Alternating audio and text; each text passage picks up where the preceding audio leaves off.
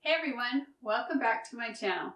I'm Angie from Burton Avenue and I want to show you how to make amazing things with your Cricut.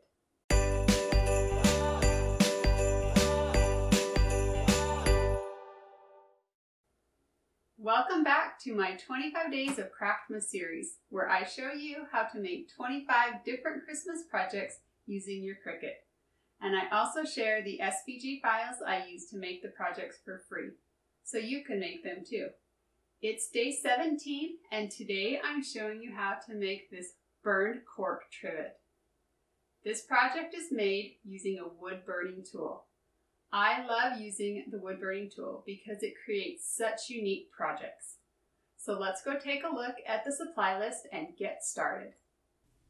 For this project, you'll need a cork trivet, and I found mine at IKEA. You'll also need a wood burning tool, vinyl for your stencil, a weeding tool and scraper, transfer tape, your Cricut, a cutting mat, and the cut file. So grab your supplies and head over to your computer. The first thing we need to do is grab the SVG file we'll be using for this project. You can get it for free over on my blog at burtonavenue.com. I keep all the SVG files for the projects I make and share in this free SVG library. These files will work with all kinds of cutting machines and they're free to everyone. So once you're on my site, go ahead and click on Free SVG Files and then Free SVG Library. You will need a password to get into the library, and there are instructions on the screen if you need to get one. Once you're in the library, you can search for the file Peace and Joy with Border. It will either be listed under the most recent projects and cut files or under the category Craftmas 2020 Day 17. You can also use your browser search to find it. Once you've found the file, go ahead and click on it, and it will be downloaded onto your computer. Now when you download these files online, they usually come in a zipped folder and they need to be extracted or unzipped before you can use them in Cricut Design Space. To do this, you're going to want to go to the location where your downloaded files are saved on your computer. Then find that zipped folder that we just downloaded and double click on it. A window will open and somewhere you should see the option to extract all. Go ahead and click on that and another window will open up. And this will show you the destination where the unzipped files will be saved onto your computer. You'll need to remember this location because you'll have to get to it once you're in Cricut Design Space. So go ahead and click on Extract, and those files will be unzipped and now they're ready to use in Design Space. So now let's head over to Design Space and start a new project. Once you're on the Canvas screen, go ahead and click on the Upload button on the left, then click on Upload Image, and then click on Browse. Now you're going to want to go to the location where those unzipped files were saved. Once you find the folder, double click on it, and inside that folder you'll see several different file types, and we are going to be using the SVG. And sometimes the SVG files will show up on your computer as a Chrome HTML document or something like that. So if you don't see SVG file in this list, be sure to look for that. So go ahead and select the file and then click Open. Make sure it's the file that you want to work with and then click Save. Select the design one more time and choose Insert Images. And now the design will appear on your Canvas screen. So the first thing that we're going to do is resize this so it fits on our project. And I'm going to do that by changing the width to 6 inches. Now the cork trivet I'm using is 7 inches, so that just makes it about an inch smaller.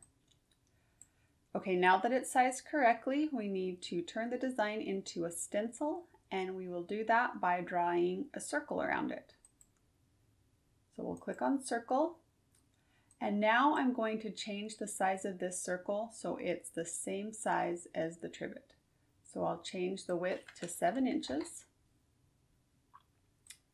And then I'm going to select the design and choose Arrange and then click Send to Front. And that will just bring the design in front of that circle. Now we are going to select both the design and the circle and click on Align and Center. And now our design is perfectly centered within that circle. So the last thing that we need to do is right-click and choose Attach. And that will just lock our design into the circle, and now we are ready to cut it out. So go up and click on the green Make It button. And this screen will just show what our design is going to look like on our cutting mat. If everything looks good, go ahead and click on Continue. Once Design Space finds your machine, you'll be taken to this screen. Be sure that your dial is set to vinyl, and then you can go load up your mat. Place a piece of vinyl on your cutting mat and smooth it out so there aren't any wrinkles or bubbles. Then load it into your machine by pressing the up and down arrow button. When your machine is ready to cut, the C button will light up. Press this and the Cricut will begin cutting. Once everything is finished cutting, press the up and down arrow button again to remove the cutting mat. Now remove your piece of vinyl from your cutting mat and trim off any uncut area. Then weed away the excess vinyl. Since this is a stencil, we'll be pulling out the letters and the design from inside of the circle. Now cut a piece of transfer tape a little bit larger than your design and place it over the vinyl. Rub over the top of the design with a scraper and then trim off the excess transfer tape and vinyl backing. Now flip the design over and pull off the vinyl backing. Grab the cork trivet and center your design on top of it. The shape of the stencil should match up with your cork trivet. Now rub over the design again with your scraper to help it stick, and then pull off the transfer tape. You'll probably need to use your fingers to keep the vinyl on the trivet. Next, you're going to trace over the stencil with a pen or a marker. It really doesn't matter, you just need something that won't smear. You only need to trace around the outline of the stencil. Don't worry about filling in the letters. Once you're done tracing, you can remove the vinyl stencil. Now it's time to burn the trivet.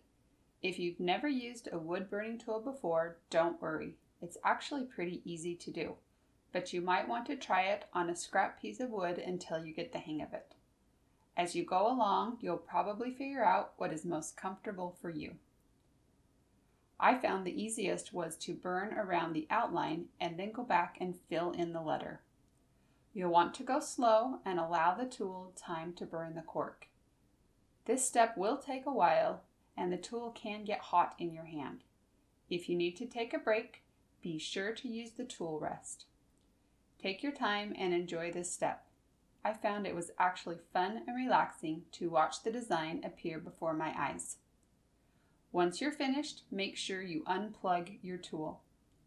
And that's all you need to do to make this cute burned cork trivet. Thanks so much for joining me on another day of Craftmas. If you like this project and want to see more like it, be sure to like and subscribe so you'll get notified each time I post something new. See ya!